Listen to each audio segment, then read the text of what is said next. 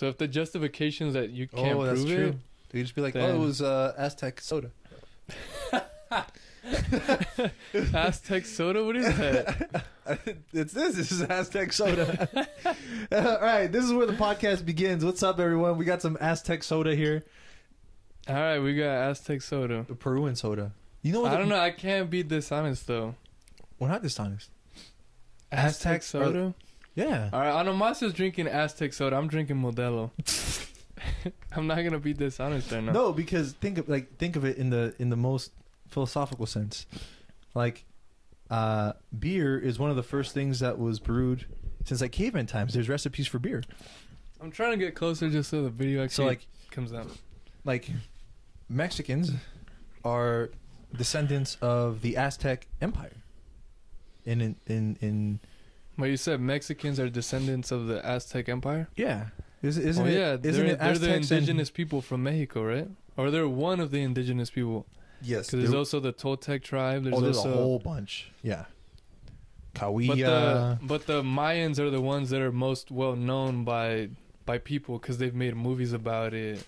I'm sure they're well known. I don't know who's the most well known, but what I'm trying to say is like the Aztecs, you know, they brewed alcohol as well. You know, I guess to be fair, I don't know if they had carbonation. I don't know how they would have done it back then. You know how I heard they made? Because I think beer was made by accident. Really? Inadvertently, yeah. I think people had been transferring whatever ingredients are within alcohol, and it just so happened that they were in a boat for an extended period of time, and then when they got to their destination, they were like, "Oh shit! Like this thing actually tastes good, and it has this effect." Mm-hmm. There's a lot of cool inventions that came about inadvertently, without someone's conscious effort. It just so happened to come to fruition, and then people find out the benefit, and then you market it, and then now it's known as beer, or it's known as, I don't know, what's something else that kind of randomly came to fruition? There's a lot of things. I can't think of them off the top of my head, but like potato chips. You ever heard that story? Was that an accident? Yeah, it was I don't know where it happened, but it was like some king that wanted potatoes, but every time the cook would make him potatoes, like he wouldn't like them because they were too thick. So he just like, he was actually, I guess, he was trying to be like, not sarcastic, but like he was trying to be annoying, so he cut them extra thin. The king? The chef. Okay. He cut them like extra thin to bug the king. Yeah, to be like, you want them thinner? Fine, I'll make them super thin. But then he actually ended up liking them. But what did he do once he cut them really thin? Did he bake them, or yeah, he fried them or something like that? And so they came out looking like potato chips, but like really old potato chips. But the king liked them, and then they just became a thing, like chips. So that means originally what he was doing was fried potato, but it wasn't a chip. It was just like a fried potato ball. Yeah, but like really, really thin.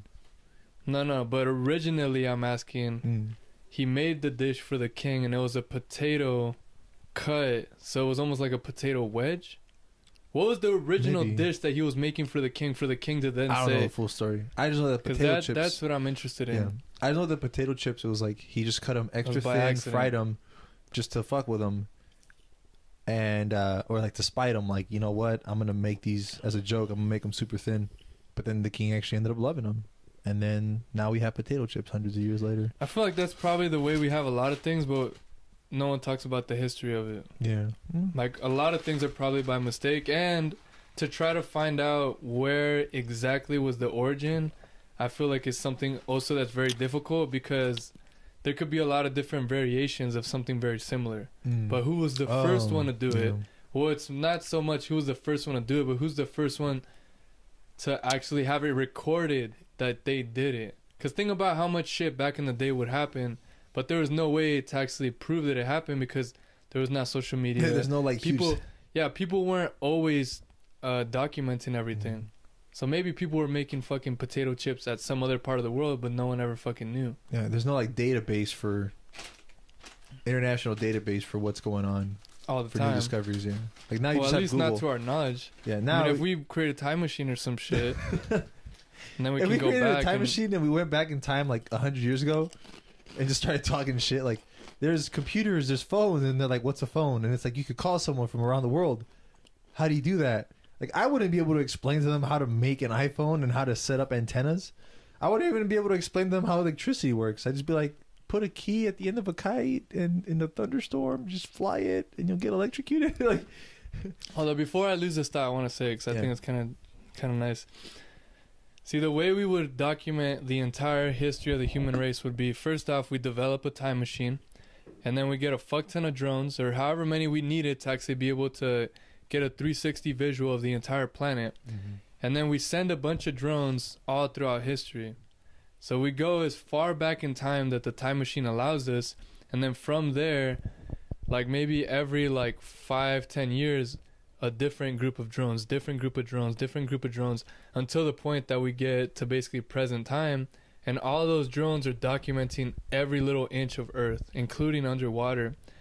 And then now we have some type of artificial intelligence that could then analyze and categorize every activity that's ever taken place, and then now we would know exactly everything that's ever happened on planet Earth. But first, we'd have to have a time machine and have drones that would have the capacity to be able to go around the Earth and literally record everything from sound to visuals to detecting power and having different detectors. Obviously, that's kind of an obnoxious idea, but why not think about it? Yeah. Because that's how big things come to fruition, is by someone having an idea and then having the willingness to actually execute on it. But first off, someone had to have had the idea and even had the courage to talk about it. Yes. And I think Elon Musk is one of those characters right now. At least from my knowledge, it seems like. Flying cars into space. Cars? Is that what he wants to fly into space? I think he wants to go to Mars. But I'm not exactly sure what he wants to do. Well, I know he's investing stuff into people finding out about the outer space, which generally I'm kind of on board with. But generally, so where does that? Why isn't it a full commitment versus generally?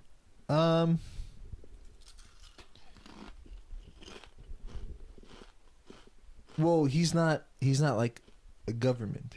He's just an individual. So there's no allegiance necessarily to any given nation. It's just Elon Musk is doing it on his own accord. Which from an individualist standpoint is great, because it's like, wow, you're doing all this on your own, you're funding it and all that. But from another end, it's like, man, that's a lot of power for one person to have. But at the same time, this is space. This is the final frontier. This is what we should be investing a lot more money into. We should be learning about all these other planets and comets and asteroids. Because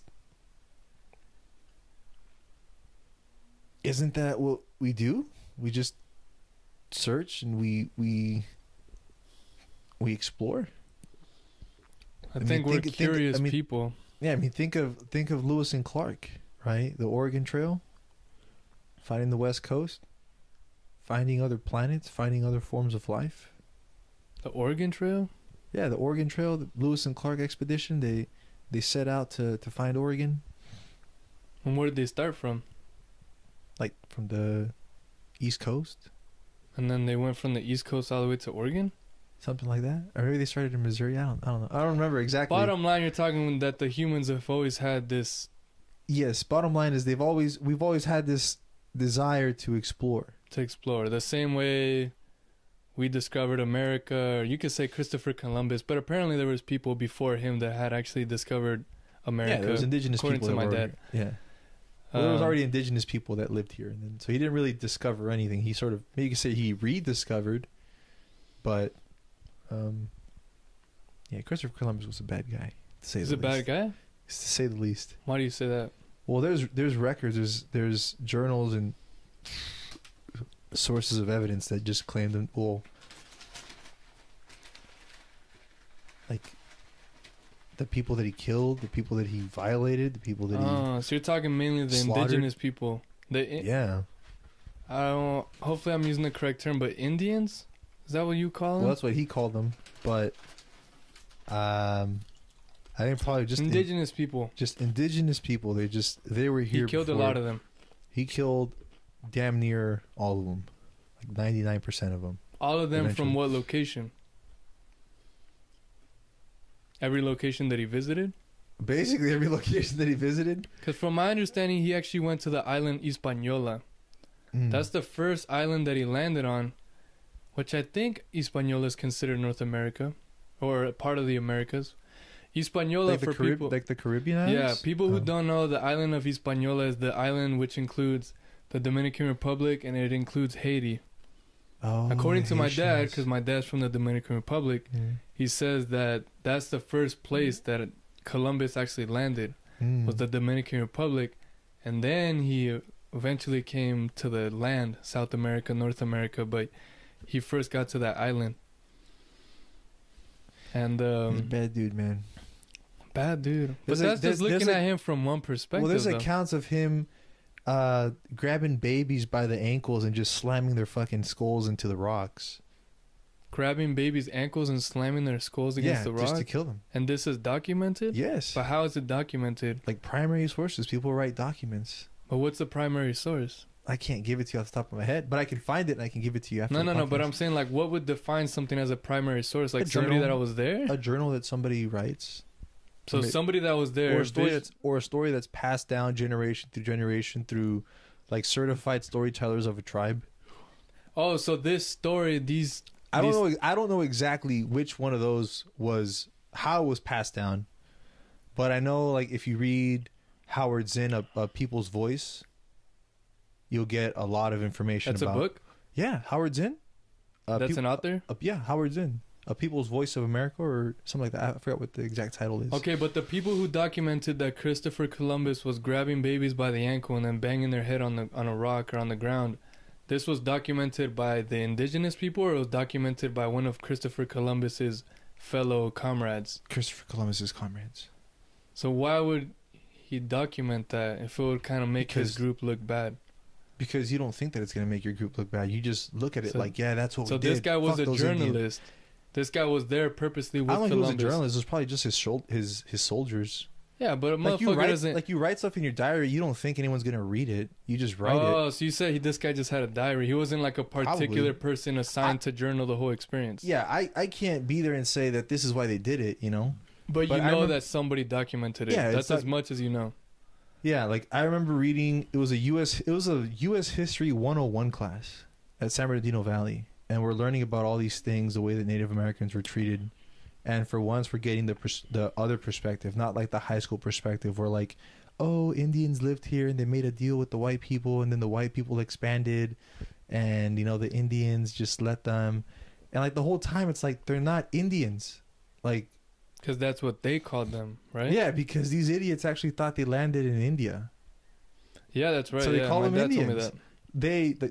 The Europeans called them Indians because they thought they landed in India. Because they were looking for a spice trade. A new route to trade spices with Asia.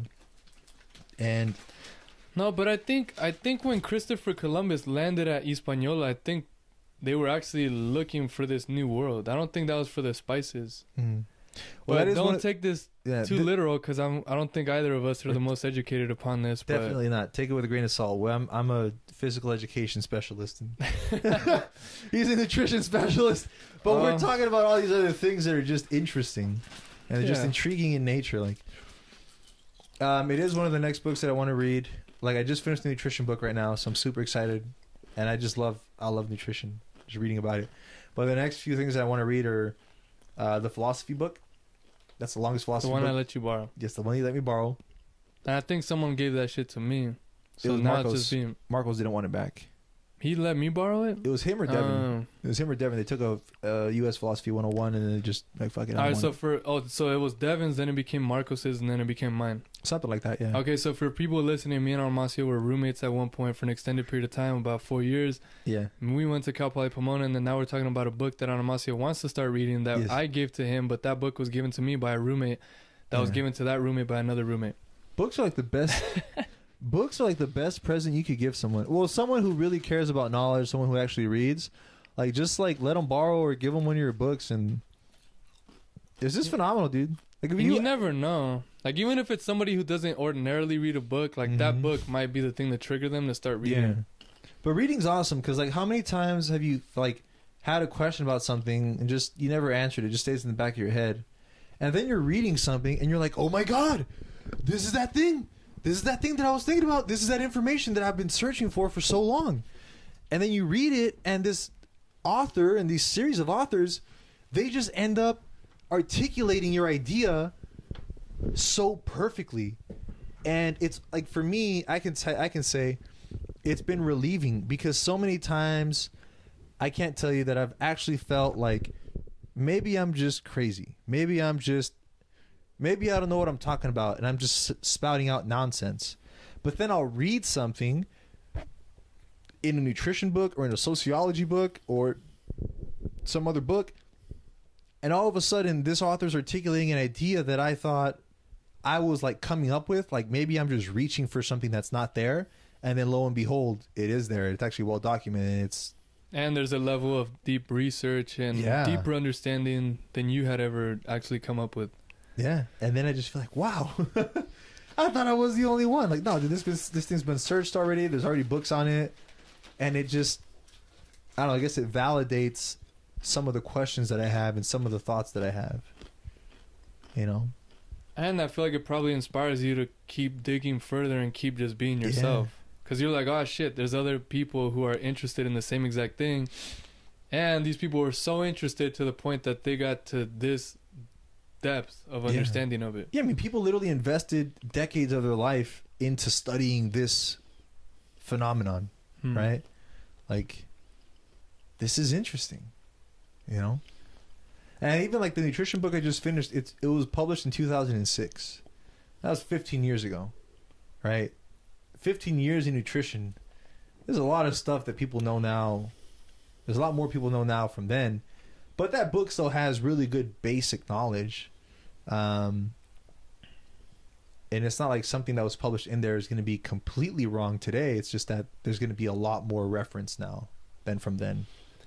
See, but the interesting thing about nutrition is that it seems like every day, well, probably similar to a lot of other fields, but nutrition, there keeps being deeper and deeper levels of understanding. As if there was no limit to how much we could learn. Because now in the last, I think, 10 years is when we really started digging deeper into the microbiome, the different bacteria within our gut, and what type of significance that has on our health. And like, this is a whole new branch of nutrition that if you went back 30 years in the past, we didn't really know anything. I think even if you only went like 15 years in the past, there was barely anything. And we're just scratching the surface to understand what kind of influence the bacteria in our gut has. To the point that if you didn't know, or other people didn't know, like, there's certain surgeries that people can have nowadays where you actually input other people's fecal matter or shit into their GI tract or their intestines. Up the rectum, right? Their anus? Yeah, you just put it up their butt. Yeah, I don't even know how they go about the process. I think I've seen like one video. But they put other people's shit inside of you so that you could get the benefits of their shit, the bacteria that they have in their shit. So that just goes to show the kind of impact that the bacteria can have if this whole thing has actually become marketable and people are seriously doing it. And I don't want to speak too much on it because I genuinely don't know that much knowledge about it, but I think there is some type of significant results that are coming about from those kind of surgeries. Because I don't think we would have talked about it in my nutrition classes if it didn't have some kind of impact. Yeah. From what I've heard about it, it's like people who have really unhealthy bacteria, and it causes like all these digestion issues and like leaky gut and imbalance and a slew of other health complications. They get like or even for babies, right? To get them to grow healthy bacteria in their gut, because they're relatively new to all this stuff. Like, you just take the healthy feces of one human being and you just insert them up the rectum of the unhealthy human being, and it'll even affect their palate so that they start craving healthier foods just by the bacteria in your gut. That is wild. You know, it's fascinating. But there was nothing about that in this book.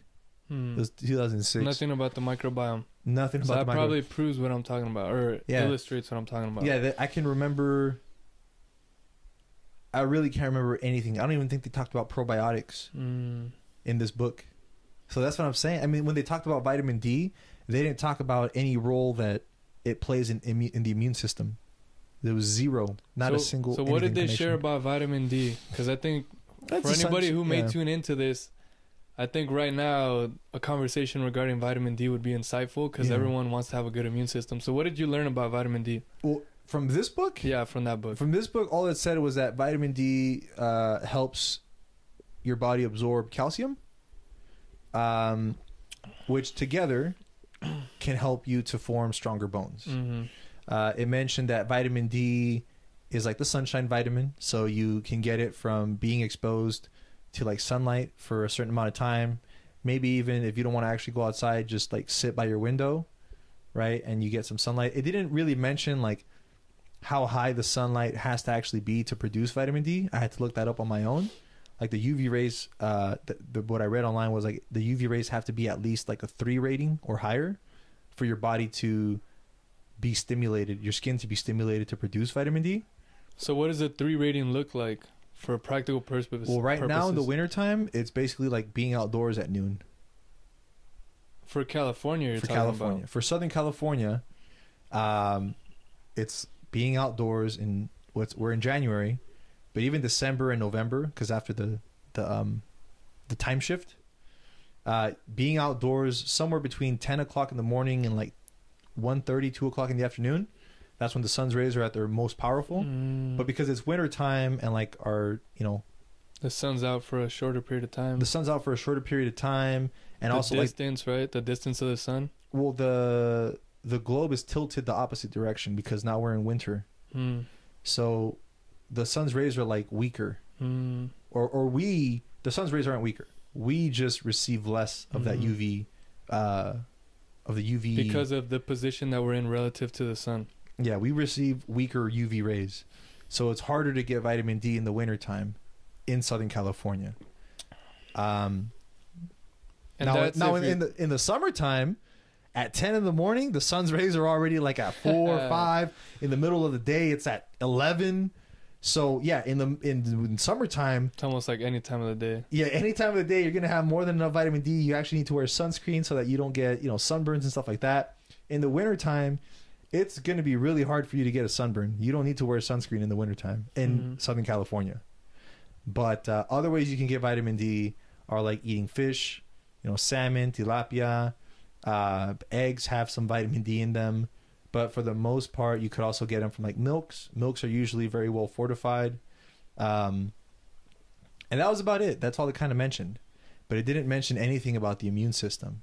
Okay, so just to recap real quick, the benefits so far that we've talked about for vitamin D would be that vitamin D consumption, adequate amount, allows for maximum calcium absorption, which would promote for healthy bone structure. Which would also help us prevent, to some extent, symptoms of osteoarthritis. Osteoporosis? Osteoporosis, yes. I was like, wait, that sounds strange. As soon as I said, I was like, wait, not osteoarthritis, osteoporosis. Basically weak bones. Yeah, weak, brittle bones breaking down because calcium deficiencies are really hard to measure. As we were kind of talking about this on the phone a while ago, calcium deficiencies are hard to measure because when the calcium in your blood decreases past its homeostatic point, the bones release some of their calcium into the blood, so then the calcium could be transferred to where it needs to be. Yeah, but all the while your bones are losing calcium. The integrity or the strength of the bones. Yeah, unless, like you were saying, like you specifically test for a specific marker that's released when calcium is being extracted from your bones, it's going to be really difficult to know if you need more calcium. But most people, if you're not drinking milk every day, or if you're not taking some type of calcium or vitamin D supplement, are susceptible to being deficient and just not knowing, other than, hey, my bones break pretty frequently, yeah. Or I think for children who don't get sufficient of vitamin D and calcium, they may not just grow to their optimal level. They may not grow to the height that they could have if they were consuming adequate amount of calcium and vitamin D. Oh, yeah. And I'm sure calcium and vitamin D play even more roles than just the integrity of your bone, but that's probably the most significant thing. Yeah. So what did you learn about the immune system with regard to vitamin D? Well, nothing from this book. But This just book in general. In general, now just from posts, like I follow Dr. Mark Hyman. He's like from the he's kind of like this food is medicine type of belief, and he always posts stuff like vitamin D. For whatever reason, it plays a role in your immune systems. Okay, before we go further, what's this guy's credential? Well, he's got a PhD. And PhD in what? Some form of nutrition. I can't name the credentials off the back of my hand, but he's there. If I look it up on my phone, I'll be able to find it. You can look it up if you want. Okay. Let's see what. Let's see, Dr. Mike. We don't got a Jamie out here, so we do the research ourselves. Okay, let's see. So let's go to Instagram. Ooh, I hope he's not a quack. He doesn't seem like a quack. He seems like a pretty good dude. Mark. I feel like a lot of the things that I've been doing during this podcast, like kind of making sure to. It says he has an MD, but you were saying he has a what? He has an MD. MD in what? But it doesn't say in what. Because MD, that stands for what? Medical degree. I don't know. Oh, see, I don't know what it is. 13 times New York Times best-selling author, family physician. Oh, he's a physician. He's a doctor. Yeah, but what's his credential?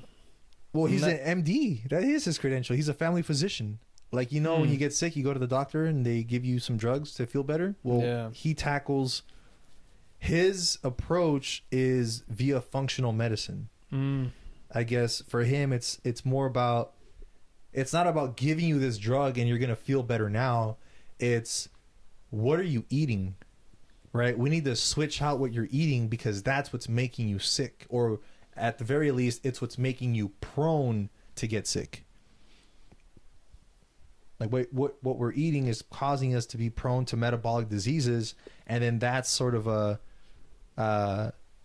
snowball effect into all these other diseases like arthritis and obesity and diabetes and atherosclerosis and hypertension and COVID and, you know, all these other diseases. But his approach is, just functional medicine. And so basically vitamin D plays a role in our immune system.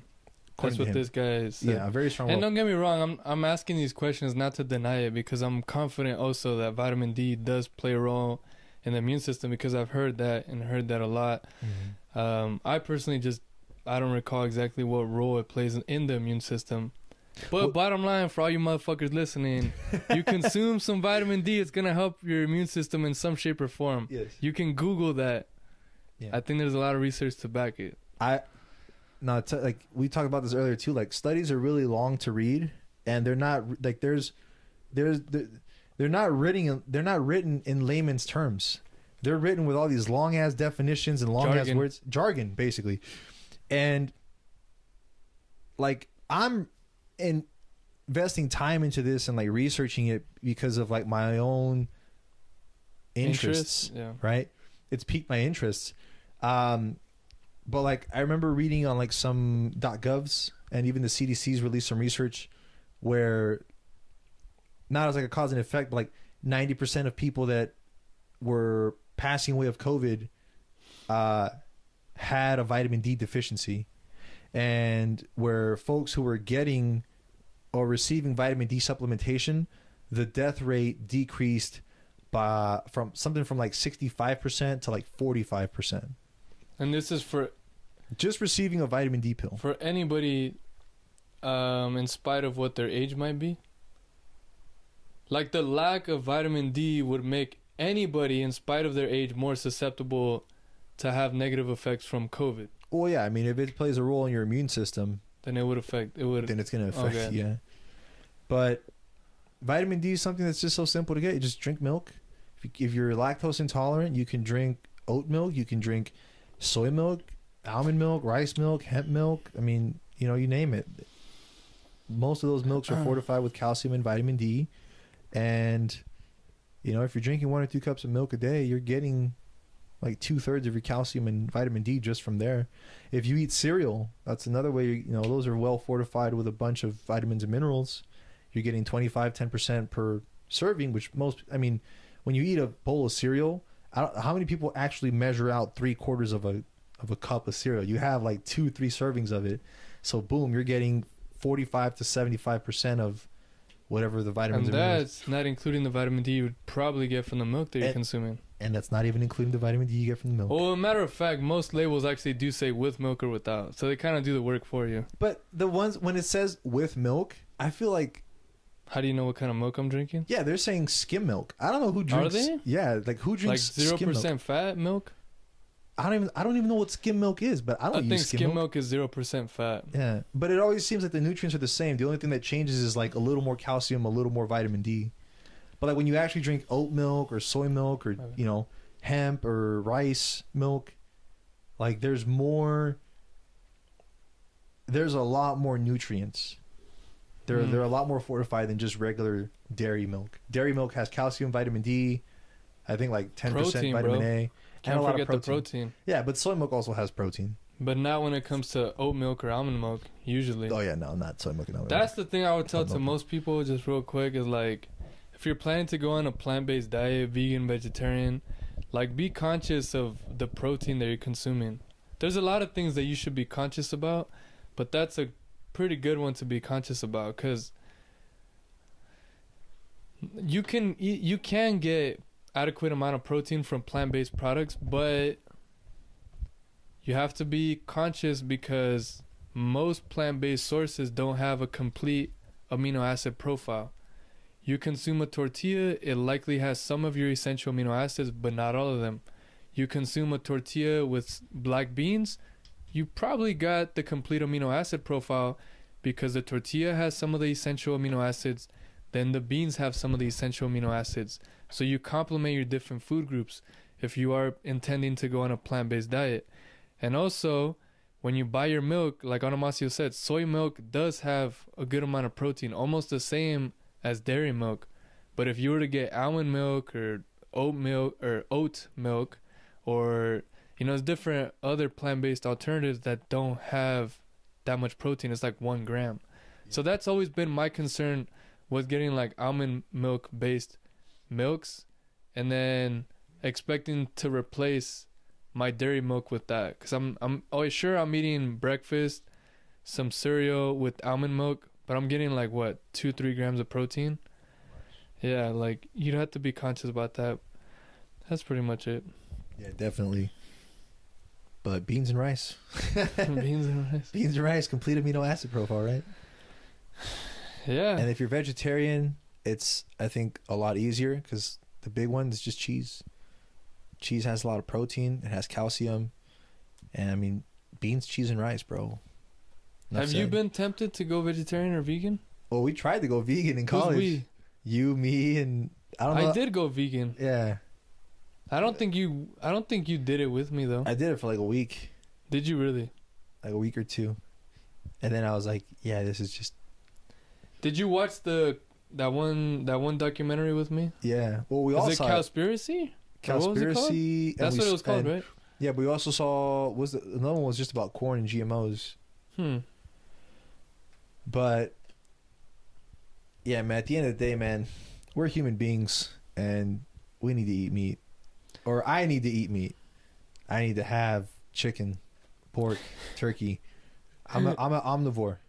Right? I eat plants, I eat meat. Sorry.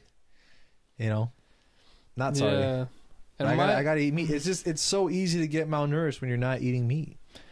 Well, my thing, and when you're trying to avoid every single animal product. Yeah, my thing is when people want to flip a 180. It's like I've been eating meat 3 times a day for my whole life, and then I watch a documentary or I watch a few things and I get inspired, and then I want to flip a 180. When you flip a 180, there's some consequences that you can go through, and it's likely that you're not going to be able to sustain that lifestyle unless you go... I mean, it's likely that you can go through a lot of mental anxiety and a lot of shock. Because first off, if you flip a 180 and you actually start to consume a lot of fruits and vegetables and a lot of fiber, your intestines are not even prepared to digest that much fiber. Because if you've been ordinarily consuming only 10 grams of fiber for the last few years, let's say the majority of your life, and then all of a sudden you're consuming 40 to 50 grams of fiber, your body takes time to adjust to something like that. You're going to feel bloated, you're going to feel discomfort.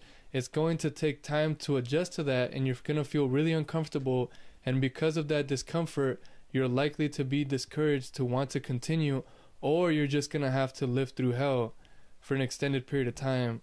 And why not just be more gentle about that process and make it so that it's likely to be more of a lifestyle change and not, let me flip a 180 because I've been emotionally inspired to start giving 100% fucks about not eating a single cow when I've been eating cows my whole fucking life. You know, like, give a fuck, but give a fuck about yourself too. Yeah. Give a fuck about your body as well. Yeah. Yeah, and I tried to do it. I saw that thing. You were a very big driving force for me to try to go vegan back then. You and Ozzy and this is 2016 for people to have more context. Yeah. So it was about 4 or 5 years ago. But I just felt weak, man. I was like, fuck, this is really hard to not give nutrients. I can't have cheese, can't have chicken, can't have fucking anything that makes food taste good. It's like 80% of your diet. So yeah, I mean, but I also, like, I do care about the environment, and I know that like eating cows isn't the best thing for us as a planet. But you know what? I'll club those chickens over the head, and you know, I eat chicken and I'll eat turkey, and that's already a pretty big step forward. I mean, chickens waste less than 25% of the area and of the grain of the energy that it takes to raise cows, and chickens don't release methane. Right? Yeah, I think to raise a chicken it requires less resources than to raise a cow. And I think per ounce of chicken, per ounce of beef, the amount of energy that requires to make that product, it's a lot more energy. Oh yeah. And it's not necessarily more nutritious. Yes. But don't get me wrong, red meat is actually very nutritious. Yeah. And there's certain things that it has that chicken does not have. Yeah. So I don't buy red meat, you know, but if I go over to someone's place and they're cooking red meat, I'll eat it. But I just don't make it a point to go out and buy red meat. I make it a point to go out and buy like farmed fish so that there's less mercury. It's more sustainable. And I buy chicken. And I try to get the chickens that are like without antibiotics and all that stuff. I'm sure that maybe they're still raised with cruelty. I'm sorry, chickens. I gotta eat you. You make my food taste good. You're the center of every dish. Eggs, you know. I try to get like the free range chicken eggs when I can. I try to buy local, like from Norco Farms. Norco is, what's like 30 minutes away from here. Real quick, a point that I want to make. I know I just said about like being gentle with the process and about how it might be better to not flip a 180. But whoever might be listening, also for you, Anamacio, honestly, at the end of the day, I say execute on whatever is your inspiration. So if you want to flip a 180, like fucking do it. Because I think my whole thing is like just execute on what you feel like doing, because then that empowers you because you made a decision because you felt like doing it. And regardless of the consequences, you can learn a lot and you can empower yourself. I fucking basically flipped a 180 with the whole vegan diet, because I literally went from not being vegan to basically being vegan. And I learned a lot. Now I could reflect on those 3 months, and I learned a lot. And it was intense, and it was a lot of change, having to go to family houses, and I don't eat meat anymore, and people making fun of me, and people telling me, oh, what do you listen to, the VeggieTales soundtrack?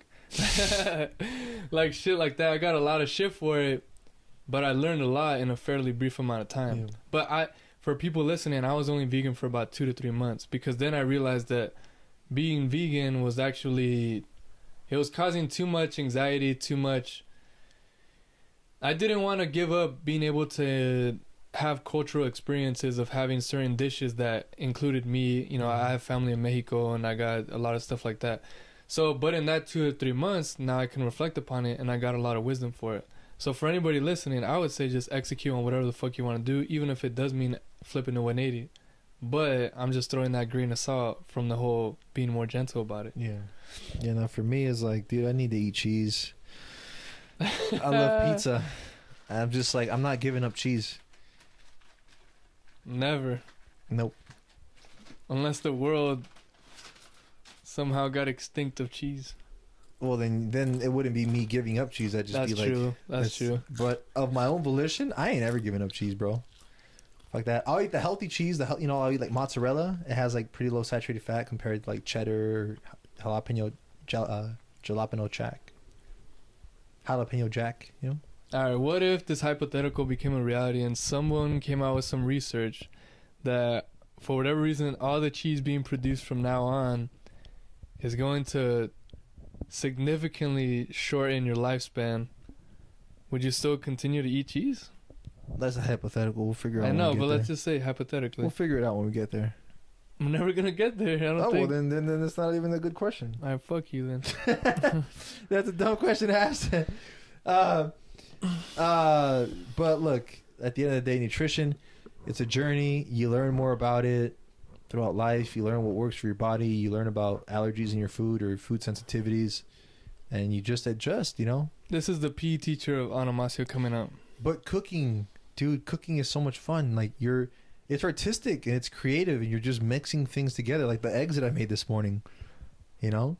It's really simple ingredients. Some extra virgin olive oil, cooked on low, medium. That's the secret for making really good food, is cook it on low or medium.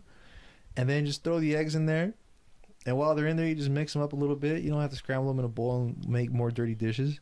And then you just chop some bell peppers, some spinach, and what's the other thing? Onions. Mm-hmm. That was it. A little bit of salt. Put some ketchup and tapatio on it once it's ready. Oh, and the corn tortillas. And corn tortillas, and that's it. It's bomb. Shit was bomb. I'm here to say that. Simple ingredients. You just cook it right, and it's delicious. High quality protein too from those eggs. Oh yeah, high quality protein, omega-3s from the olive oil, Mm-hmm. extra virgin olive oil. You got fiber, a little bit of fiber, not too much, but some fiber from the bell pepper and spinach and onion. And because I only threw in the bell peppers at the very end, the vitamin C isn't like broken down, and it's still very vibrant and colorful. So then you look at that and you're like, wow, this food is vibrant. It's like alive, you know, this is good stuff. You know, and the spinach, you just throw it in at the end and it shrivels up, you know. But that's... The onion was the only thing you threw in towards the beginning, right? No, everything that I threw in at the end. Huh. So well, once the eggs were pretty much cooked. Once the eggs are pretty much cooked, that's usually how I cook. I usually throw the vegetables in at the very end. They just kind of brighten up a little bit, and then you're ready to eat. But that also does depend on the type of vegetable. Because if you had carrots, like for instance, if you're making a soup and you're making carrots in there, you probably want to throw that shit in for a couple hours. Carrots and potatoes. Broccoli is one of those things that you could have it either way. You could throw it in the microwave for like 2 minutes, and then they're just like perfectly bright green, and you just dip them in hummus, and that is just a phenomenal combination. Let's keep talking. Yeah. Broccoli, carrots, you throw them in the microwave for a few minutes. They get real nice. They still retain that little bit of a crunch, but then you like hummus, dude. Hummus makes so many things so good. It's just a good spread. You can make freaking burgers. I mean, I'll tell you what. Or if you're gonna go down, then sure. Okay. But hummus, I mean, you could even... I've put it on like hot dogs before. You know, you toast the hot dog buns. You put a little bit of mayonnaise on one side, a little bit of hummus on the other side, and then you know you put your frank on there. Maybe drop some onion, little bits of tomato. I don't know if you want to go with a little bit of like pickles, chopped pickles. What is it, relish? And you just put it all together, and you got a bomb hot dog, you know, or sliders. Hummus is really good spread. Is that a bottle opener? Yes, sir, it is. So whenever you drink, we drink with education. Let people know what you're talking about. Oh, I tell my dad, look, you know, whenever I drink with education. It's the Cal Poly logo. So I'm like, I drink with education. Cool with room temperature? Yeah, I mean, that's the way that beer was intended to be drank. According to Eamon. As Eamon would say. Eamon's one of our roommates from the past. He was very knowledgeable about spirits and...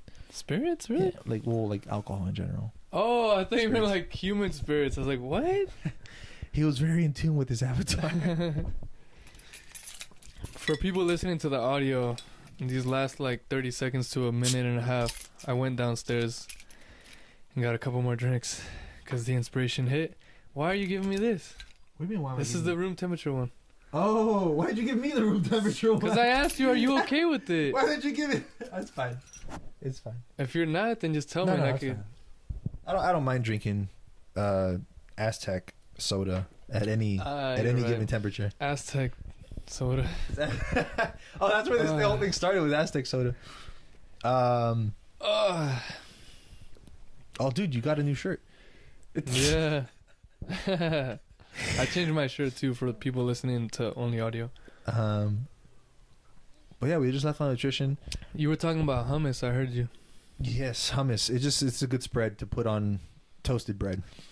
Really good spread. Yeah. Well, hummus is basically made out of garbanzo beans, but hummus could also be made out of a lot of different stuff. Because I feel like hummus is almost like a consistency. Because I know there's different types of hummus, like black bean hummus. Well, it seems like the main ingredient in making hummus would be some type of legume. But I think traditionally garbanzo beans are the ones that are used for traditional hummus. The one that I like is made from garbanzos, and then it's like cayenne pepper in the center, cayenne pepper or roasted red pepper, or even like pine nut, roasted pine nuts. Oh yeah, They're just so good, man. I have finished before an entire one of those little discs by myself, like in one sitting. I had a whole broccoli crown. Wait! You had a whole thing of fucking hummus? Yeah. How many ounces? Like the fucking thick one like that? Or was it like the kind of thinner one? Was it like the regular hummus size, or was it like the kind of double size? It's probably the regular size. Oh, okay. But like, goddamn, still a lot. Yeah, that's still a lot. And in one sitting, I'll tell you what, I remember it's 10 servings. Damn. It just probably like a good 600-700 calories then. It smacked, dude. Or maybe less. It was good. And I had a whole crown of broccoli. I chopped it. So it was just broccoli with hummus? Dude, it was so good. This was back at the apartment? No, this is back with my sister's place. Oh shit. And so this is recently kind of. Yeah, this is probably 2-3 months ago. Oh shit. And I had carrots as well, but the carrots are just raw. So I'll go like broccoli, carrot, broccoli, carrot, broccoli, Wait, carrot, the broccoli was carrot. completely raw? No, I cooked it I threw it in the microwave for like 2-3 minutes. Okay, did you put water with it and like a little bit of water, like a steamed paper towel? No, like I put like it's like glass with a top on it. I don't know what they're called. What are they called? I don't know. It's like it's not the glass. thing that goes in the microwave to cover the food? Yeah, like when you want to take your food out, you go to work, you take it in a glass container. Oh, Tupperware. Tupperware. I put it in Tupperware. I put it in there, but I didn't like actually close the Tupperware. I just put the lid on, so that way there wasn't like any pressure that would build. And then when I open it, it just pops. I just put it loosely on top to cover it. Put a little bit of water, and then just cooked it for 2 or 3 minutes. And then you could just tell by the color that it has, like, oh, that's perfect. But is most Tupperware, is it BPA free, or is it safe to put in the microwave? Glasses. It should be. The one you're talking about was made out of glass. It was glass. Oh. So that one should be fine. But yeah, dude, I finished the whole thing of hummus in one sitting. I left like this tiny little bit, maybe like enough for like another broccoli bit. And what were the consequences? Did the bathroom session go well? Yeah. Eventually. Whenever it hit, I'm sure like eventually 3 days later. Yeah, like I don't remember my bowel movements. I just when you have you really not? Well, no, when you have them. So how often do you go? I had one earlier today. How often do you go? Probably once a day, once every other day. Damn, bro. Like to not go a whole day without taking a shit, that shit just sounds wild. Like the thing is, I know people on most days I go. Sometimes I go 2 or 3 times in a day. But on average, you'd say. On average, probably once a day. And is that morning or evening? Usually like midday. Usually midday. So what about back when you were midday running? To the evening. Back when we had 7 a.m. practice. For whatever reason, if we had a speed workout, it was like right before the workout. Cause that like that was me before. Like I always take a shit in the morning, especially if I know I'm gonna work out. But just in general, I usually take a shit in the morning because like I have a pretty hefty dinner, and then like obviously by the time I wake up, like everything's been digested. But usually when I wake up, I'll drink tea or I'll drink water, and then that helps to like activate my system. And then within an hour, 2 hours of me being awake, like I'm gonna go take a shit. Yeah, for me, well, at that time, that was very consistent. Like running schedule was every morning. After like that warm up, I felt like I would need to go. Like 2-3 mile warm up. Yeah, 2-3 mile warm up, and I'd be like stretching. I'd feel like I don't know. I feel like I gotta, gotta go. So, that's when I'd probably go at least a few times a week. Oh, I thought you were gonna say a few times before the workout. I was like, damn, what the fuck? No, just at least a few times a week. That would happen where I'd be like, damn, it's another speed workout. I gotta go to the restroom real quick. Do you remember that I was always like the last guy on the line when it came to speed workouts because I'd be in the bathroom? Oh, really? You remember? You don't remember that? Maybe we just went at different times. But you don't remember that? Like on speed workout days, I'm always the last motherfucker you guys are waiting for because I was in the bathroom. You don't remember that? Like, I don't want to do this. I don't want to do this. No, I was like legit. I'd always go to try to evacuate like last minute. Like try to make myself as light as possible. But which was kind of some bullshit because it was just like me overthinking about it. Yeah. I would just honestly just feel it. Like after that warm up and I'd be stretching, I'd feel like, I feel like I got to go. After I did like a few strides, like, man, I got to go. So I just do another stride over to the restroom. Be like, you guys finish up strides. I got to go real quick. And then come back and like, I'm good. Come back and then Coach is about to break it down. And like, fuck, Just miss out on the whole fucking strides. And just be like, what are we doing? Thousands. Okay. All right, jump in. That's all you need to know. What are we doing? Thousands. Cool. Go. Boom.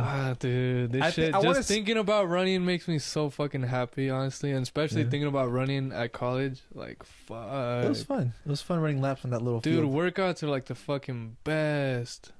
I feel like it's the best. Workouts are definitely... Now that I look at it, like workouts are definitely a lot funner than doing the regular runs. The regular runs, I'd be like, I'm just tired and sore and just want to get this over with. But the workouts now, I'm like, damn, that sounds nice. Crazy. Let's do some thousands. Let's go fast. Feels good to go fast. No, but for me, there was those.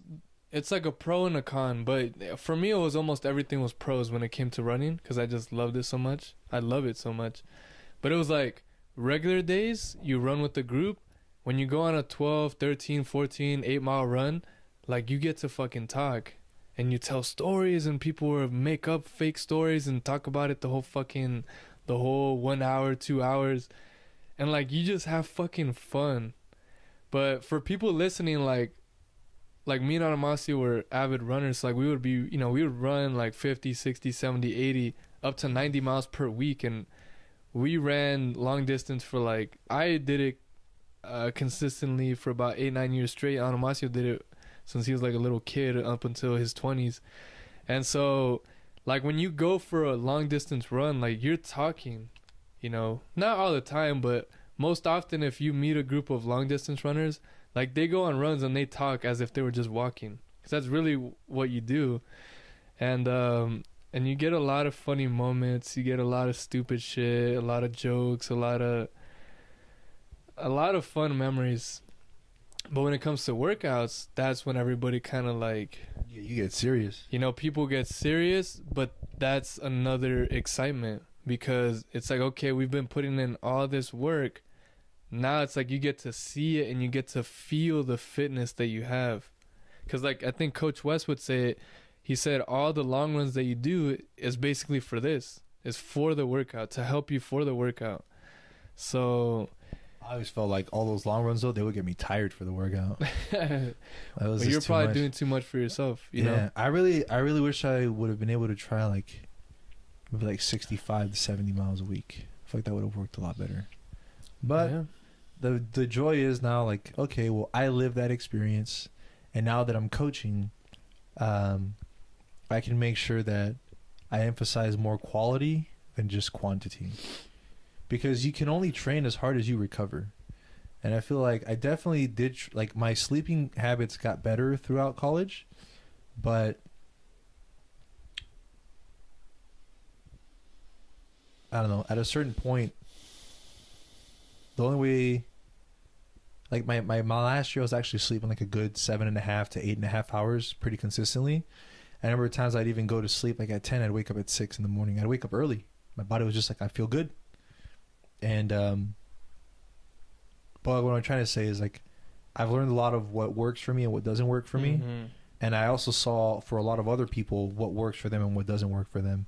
And, you know, like, the sad thing is like I've only had one season, a season and a half with my athletes.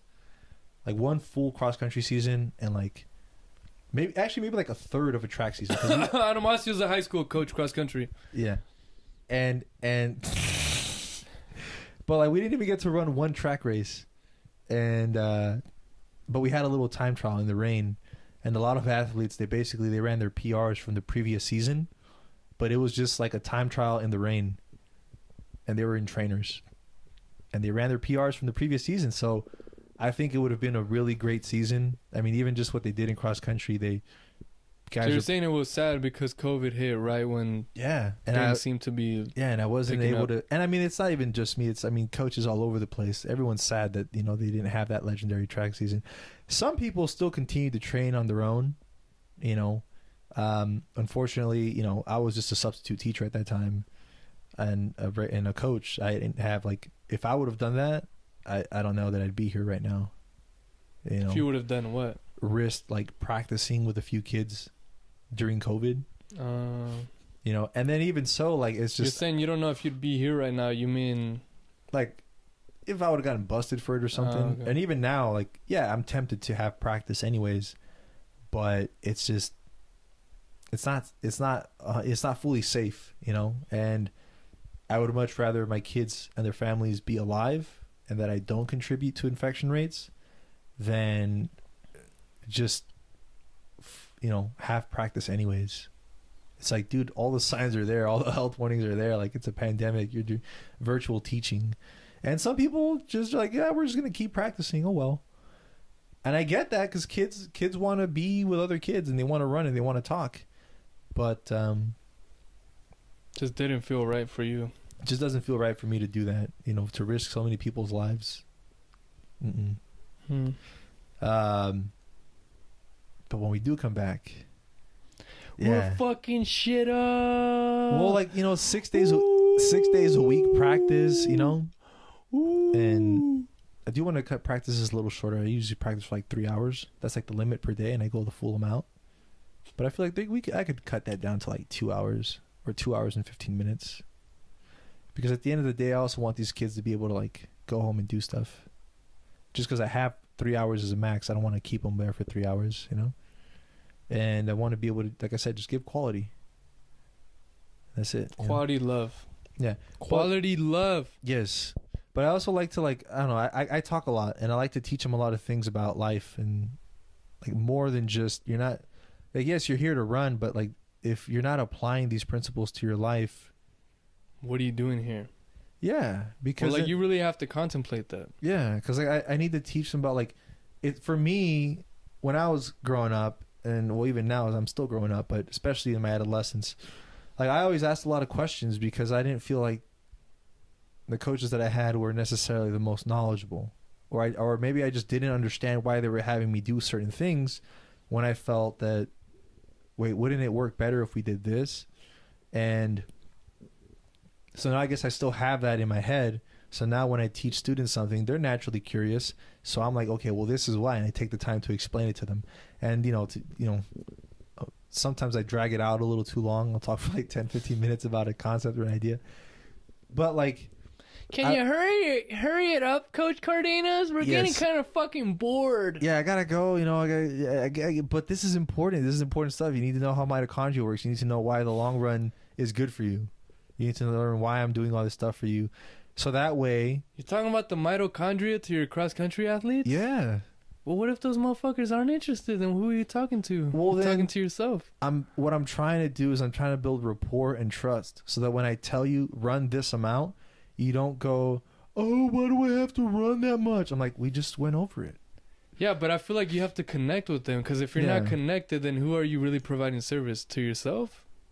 No, I think in cross country season, that was my first season, and there was a whole lot of challenges. to say the least. There was a lot of challenges that the team was facing from just a constant change in coaching staff. And so I had a lot of those challenges to overcome. I feel like when I got to track and field, I wasn't even trying to recruit any more distance athletes. I was trying to get field athletes and throwing athletes. Yeah, well, those are field athletes, and sprinters and hurdlers. But I just kept getting more distance runners. And I was like, I don't want any more distance runners. So I feel like I really did I feel like the connection was there. And we started kind of being a team, even though I was out there by myself with 80 students. And I'm the only coach out there. Yeah, and when I say connection, I mean just like in that particular instance, like if you're communicating with your athletes, with your students, like if what you're saying is not if what you're saying is not actually capturing the eyes and the ears of the audience that you're talking to, then it's like, and especially if you're in the position where you're the coach. For instance, this podcast, like, I'm just a fucking host. I'm not necessarily guiding anybody, so, but, like, what I'm trying to say is, like, connecting with the audience so that you could inspire them to move in some direction. But for that, you have to be into your feelings and understand, like, is this shit connecting or is it not? Like, can I look up at their faces and the kids are looking at me? Or am I looking at their faces and everyone's just kind of like this, or everyone's like this, or everyone's just on their fucking phone?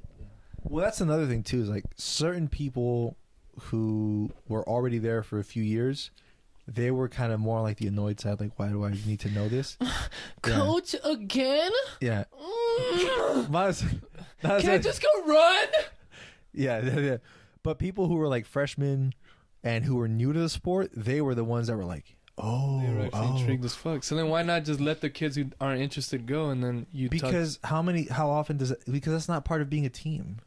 Part of being a team is that you all need to learn this and you need to check your attitude. And you need to stay together in spite of or you might think you know something and we're putting up this facade and we're putting this thing like, I don't need to learn this. I already know better. I've been running for a few years. But like, no, you don't know better because you were never taught this. And I can tell. Ooh. So you have a bad attitude, but that's what you need to work on is your bad attitude. You're showing up to practice, although you're not showing up to practice every day, but you're showing up to practice pretty routinely. And yeah, you might be a varsity athlete, but guess what? One of these freshmen or sophomores is willing to learn and is willing to get better, and it's only a matter of time until they catch you. And that did happen.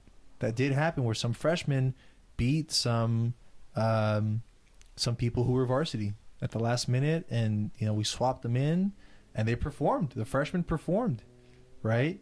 And that's the thing. It's like, it doesn't matter how good you are. If you ever get comfortable and think I've learned all there is to learn, and you become uncoachable and you don't trust the process, you don't trust your coaches, you're not going to progress anymore.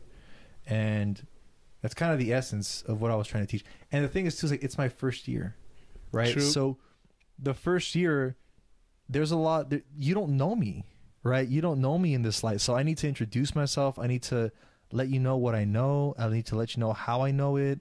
And without taking too much time, and see how people respond. And also like give them the choice. I would give them the choice. Like, okay, today we're going to talk about 3 things, but we'll talk about it in whatever order you want. Do you guys want to talk about divorce? Do you want to talk about mitochondria? Or do you want to talk about, I'd have some other topic? And they'd be like, what? Let's talk about divorce. Nani? So they'd be like, how is divorce going to make us a better team? So then I talk about like, well, look, there's the Dr. John Gottman of the Gottman Institute. He can predict with like 90% certainty whether a newly married couple will divorce within like 2 years' time or within the year's time. And he was able to predict with 90% certainty. So how was he able to do this? So I talk about the four horsemen of the apocalypse, the 4 things that'll end any relationship, right? And there was 4 of those, like stonewalling, which is where you're refusing to answer someone's question. There's like where you're flipping the criticism on them. And the final one, the big one that I emphasized on was like contempt or disrespect. When you don't respect someone, the relationship is over. Now, why is that important? Wait, what was the first one? Stonewalling? What is that? Stonewalling is just where you kind of refusing to answer the question and you're putting up a front. You're stonewalling. There was others, but a lot of them were manageable. The one that was like, if you could have 3 and you can still come back from it, but you have this one, it's like a nail in the coffin. And that was contempt or disrespect for people, right? When you stop respecting people, that relationship is over. Now, why are we talking about divorce and love in a cross-country team? Well, because you're a team. You should love each other, right? And if you disrespect each other, if you're sarcastic with each other, that's not how adults talk to each other, and that's not how a relationship lasts. That's how a relationship crumbles, right? You need to respect each other. And based off of what I saw as the challenges of the team, I figured this is something that's great to talk about, you know? And like I said, you know, a divorce, obviously none of you are married in an intimate way, like a marriage, but you know, you should think of yourself as having a relationship, a platonic relationship with your teammates, with your male teammates and with your female teammates, and you should love each other in that sense, right? That you care for each other, you want the best for each other, you want the team to improve, you're a unit and you respect each other, and that's going to show. Because when you love each other, you're more likely to show up to practice. You're less likely to flake. You know, you're more likely to hang with them that last mile when you feel like giving up. If that's someone that you love, right? If every person on the team is your best friend, every person on this team is your family, you're willing to work harder for them. And in turn, that's going to make you more successful as a team. So those are the things that I try to teach them. And it was just like, wow. And so these are things that they're not just going to affect you while you're on the team.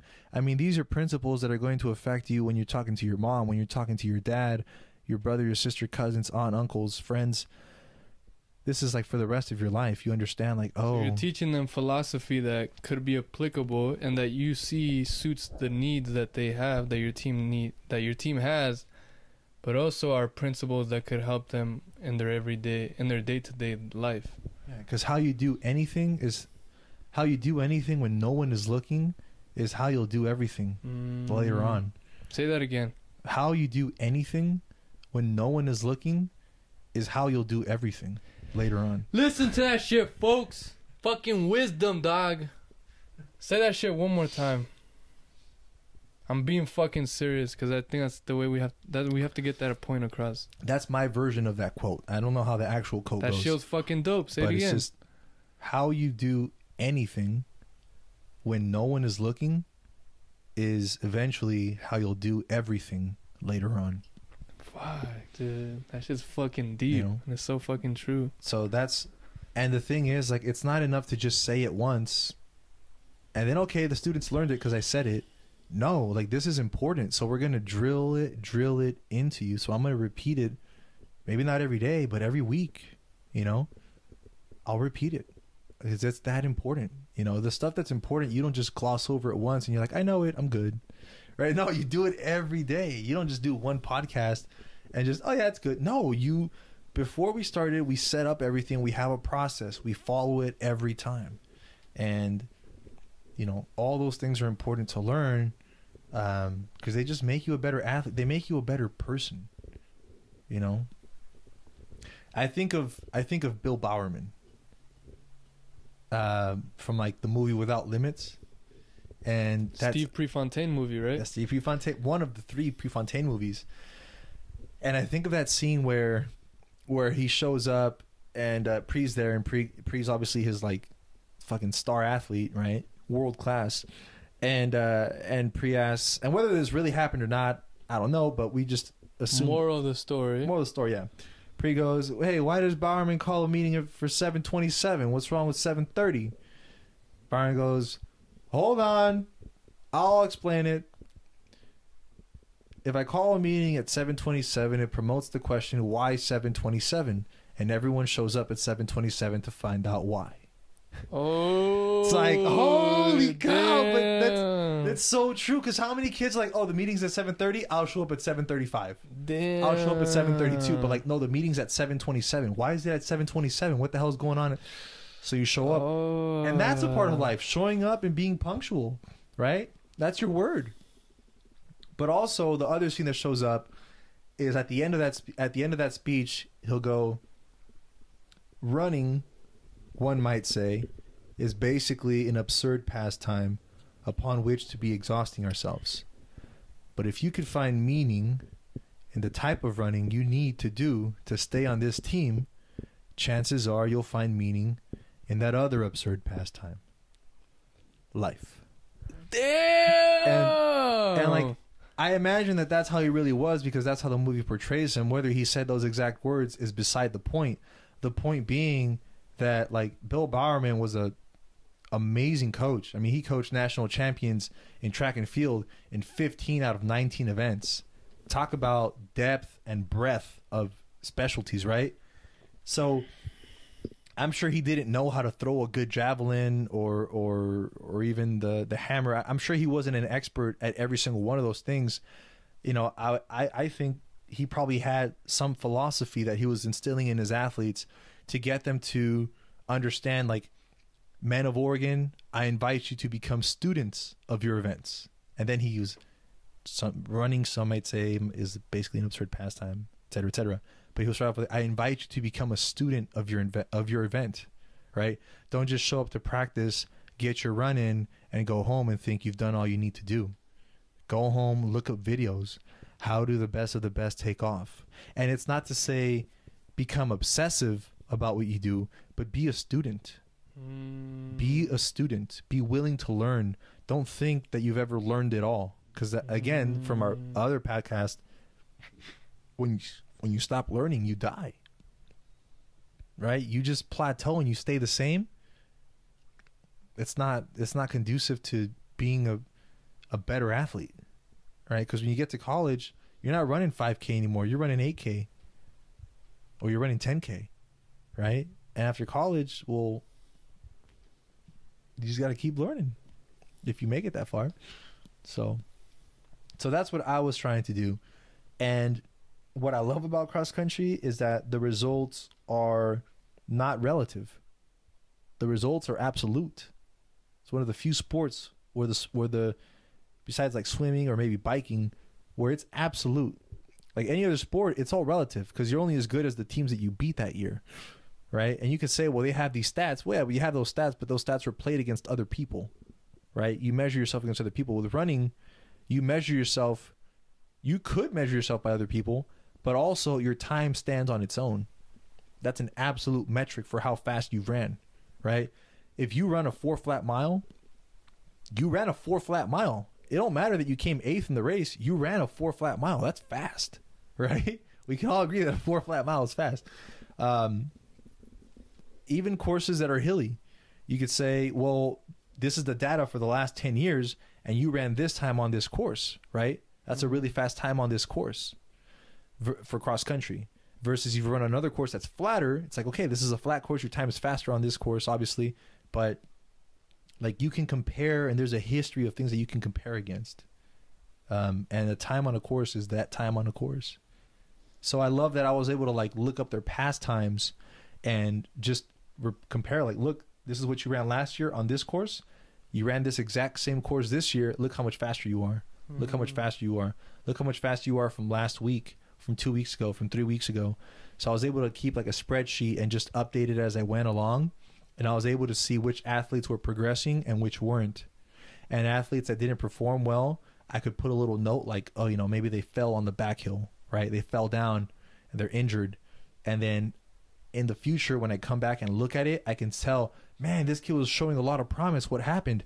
Oh, they fell at this race, right? They fell down a hill and they were injured for a few weeks. Context, exactly. And then other athletes that I feel like, oh, well, yeah, I mean, this kid's missing practice. You know, it's no wonder this kid's not improving. Or maybe this kid wasn't here all summer. So that's, you know, maybe that's why they didn't improve as much as they would like to.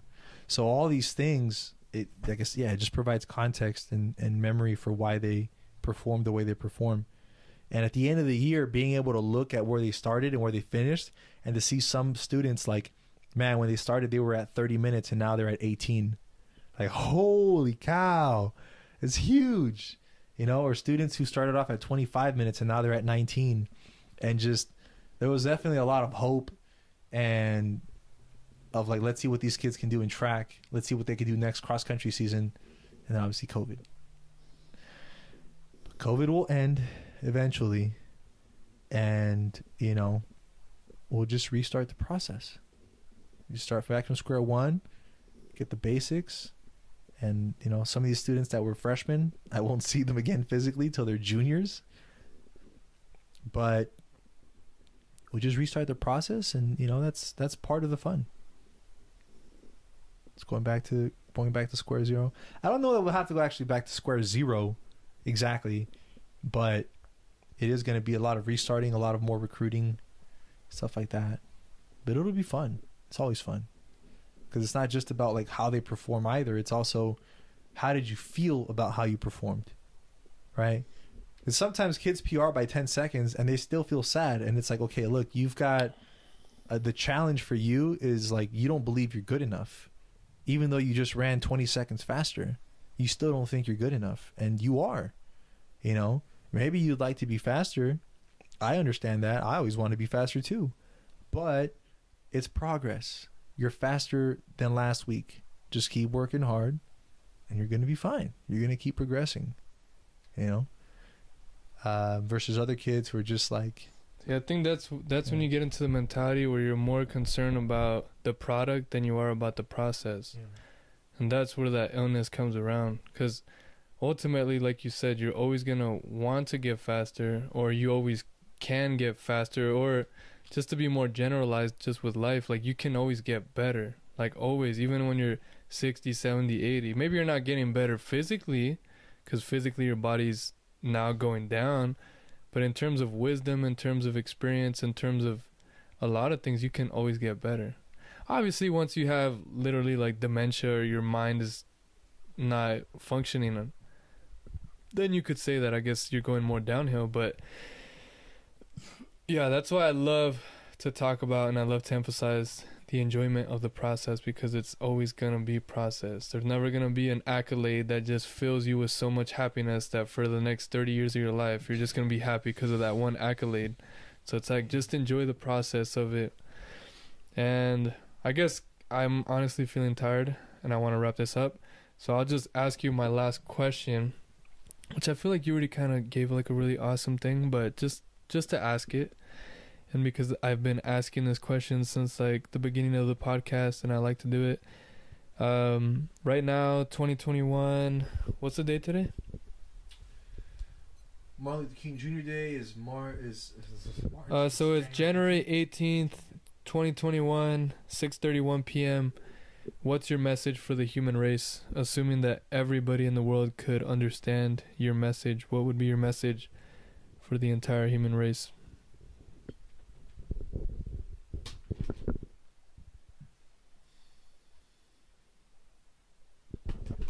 And feel free to take your time, because I don't know, whatever, it doesn't matter how long you take.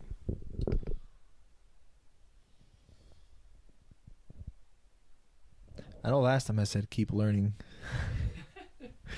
But I just feel like it's still relevant. It's just keep learning. It's not, don't confuse that with never be satisfied. Because I feel like I was taught that in college and I wrestled with it for a little bit, where it was like, don't ever be satisfied, because once you become complacent, you're dead.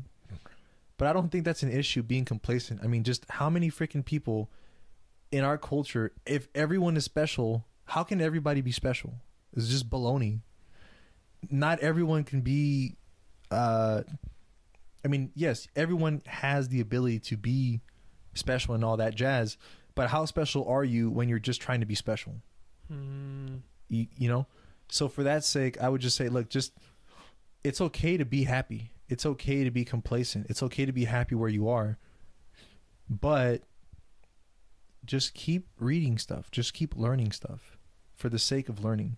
Not to necessarily get to a new level. I mean, if you want to, that's great. But just keep learning for the sake of learning. For the sake of, I don't know, just being introduced to new things, for the sake of maintaining an open mind, for the sake of, I don't know, what is that, perspective, for the sake of, for its own sake. You know, you don't always, it's like, do you wait until you get sick to start doing the right things, or do you, get ahead of the game and you start reading about your health, and then you're like, oh, whoa, wow, I can prevent a lot of these diseases, or maybe I already have a condition, and by learning more about it, you can manage it better, right? Like, learn for the sake of learning. Don't ever stop learning.